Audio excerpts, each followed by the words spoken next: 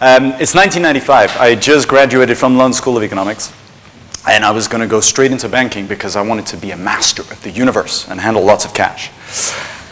That was great. Now, forward 4 years later, and I collapsed on the floor in the office from an excess of caffeine, which 18 coffees a day will do to you, and a lack of sleep, 4 hours a night on average. And so when I was recuperating, I thought, if I'm going to work this hard, it better be on something that I'm really passionate about. Now, at the time, I always wanted to go into films, but I thought it was for the privileged few who were born into this or something. I didn't know you could actually make a living out of it. But of course you could. So I sent CVs off to Hollywood. And I went there for interviews, and I secured a job as the assistant to the producer of Saving Private Ryan, Gary Levinson, which was awesome. So I came back to London ready to pack, and I'm like, I'm off. And I found a letter from the French army saying, young man, you have not done your compulsory military service. Right this way, please. And so I said goodbye to La La Land, and I went to the army, and I was stationed on a combat helicopter base just north of Paris. Since I had to do this, I thought, okay, let's take advantage of it. So I went through officers training, and I learned how to manage people, how to manage resources, and so on. And I thought, okay, well, this is like production. So why should I go work for somebody when I can just do it myself? And I just entered the magical world of independent production. After the army, I went into the usual path. You do short films, you do commercials, you do music videos, and ironically, I was working nights for the very same bank I used to be a banker at. No one realized it at the time. After a little bit of time, I got to the stage where I was confident enough to package my first feature film. And I thought, of course, this is going to be great. It was a basic story of 5 people who trade success for a soul, not their own. They need 10 years, they have 10 years to kill somebody. Of course, nobody does. And the school reunion, they get locked into the school by the guy they did the deal with, and they haven't told Dawn to deliver a soul. So they kill each other. It was a fitting sort of symbol for banking. And so from there, I thought, this is going to work. This is going to be great. People are going to be throwing money at me.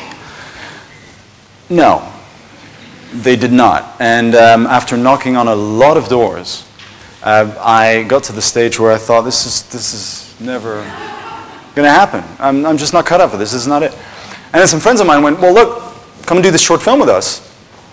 It'll take your mind off things. And I just channeled all my frustration and everything that I felt I deserved, rightly or wrongly, into this short film. Now, normally the way you do a short film is you start with what you have access to.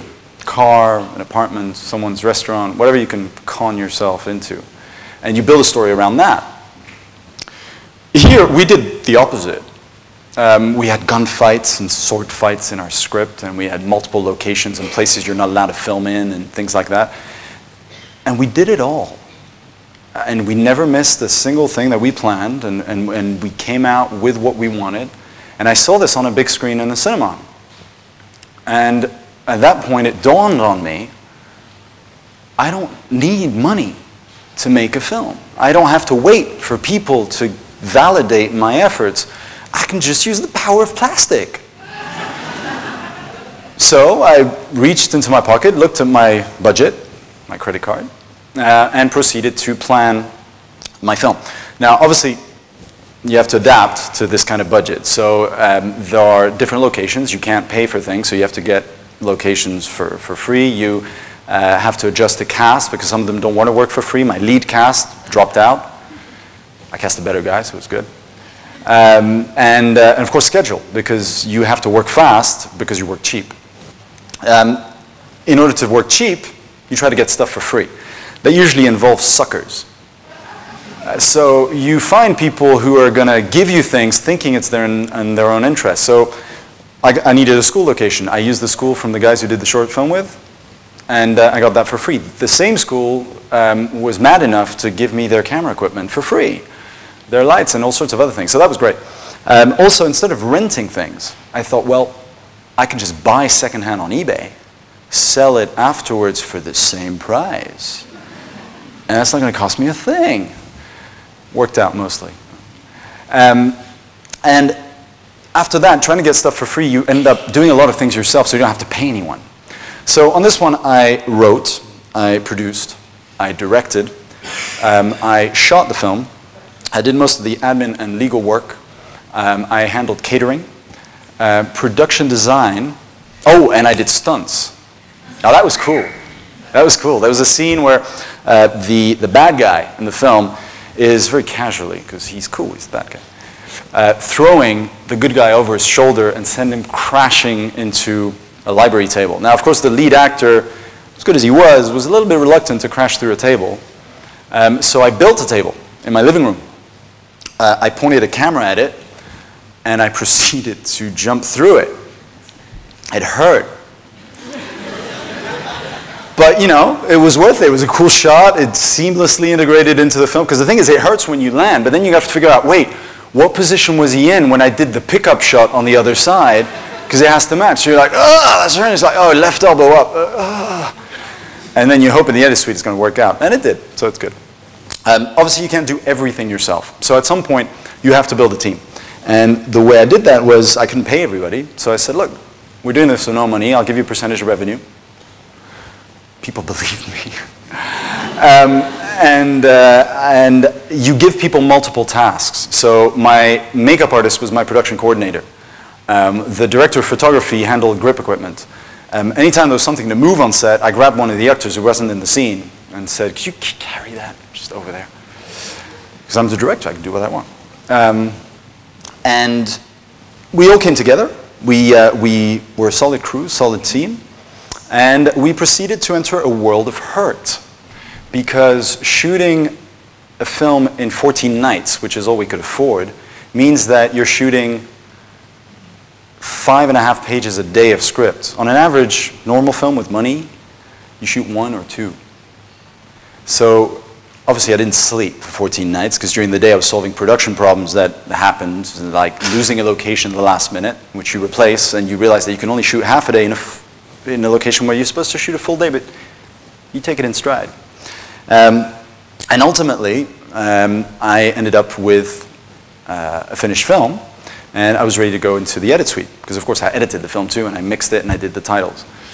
Because I don't know what I was thinking. Anyway, I was so eager to show this film, because I thought everybody's going to want to see it. No, because they don't know it exists. And they won't know until you show it to distributors who will put it in cinemas for you. So I was so eager, I showed a rough cut. I thought they're professionals, they know how to extrapolate. They will see my vision, this thing, this beautiful thing. And I did a screening in a theater where I stood by the door thinking, if anyone dares to walk out, I want to see their face. So I saw the face of pretty much everybody I invited that night. Walk through in about the first 15 minutes. And that's like a stab through the heart every time. Because they smile too. It was like, yeah, thanks, they're wasting my time, man. And just, they leave, and it's crushing. But you learn the lesson, right? You apply the lesson, you keep going. So I refined the cut, put some new music on it all looked good, it was cool.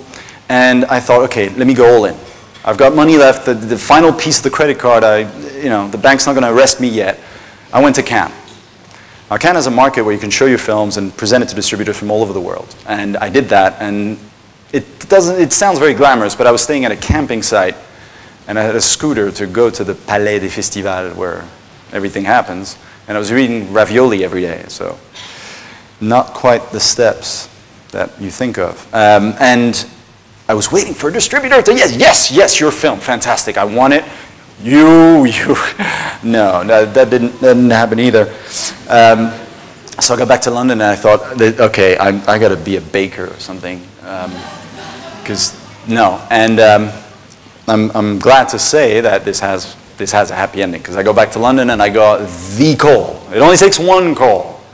I got the call, Shoreline Entertainment, sales agent in LA said, we saw the film, we love it, we want to represent it for international distribution. So this became the movie poster.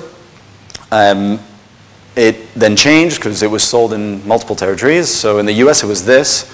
I have no idea. In Japan it was this. But hey, it sold, you know, and the exercise was to take it from an idea all the way to a distributed film. And more than just the success of doing that, what it created was opportunities. And it was opportunities not in the way you think, but it was opportunities for my cast. The lead actor got a major role in a very strong TV series in the UK called Holby City after this film. The makeup artist became a production coordinator, made a career out of it. The DP went on to do his short films, worked on features in his native Spain, and I came here. So, and now I want to share this with people, and in fact I'm working on a program to identify 6 Emirati women students to take them on a 10-month journey to produce a feature film using these techniques, hopefully less drastic. And what I took away from that, and the message I want you to take away from this, is that stories matter because they inspire people, they inform people, they educate, they entertain, they affect people. And they don't affect people necessarily because of the story you're telling, but it affects people because you are telling it. All of these beautiful things that came out of this film came because we did it.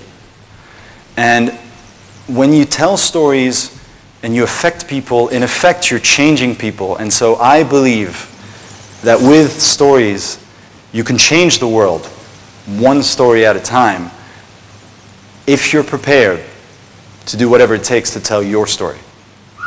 Thank you.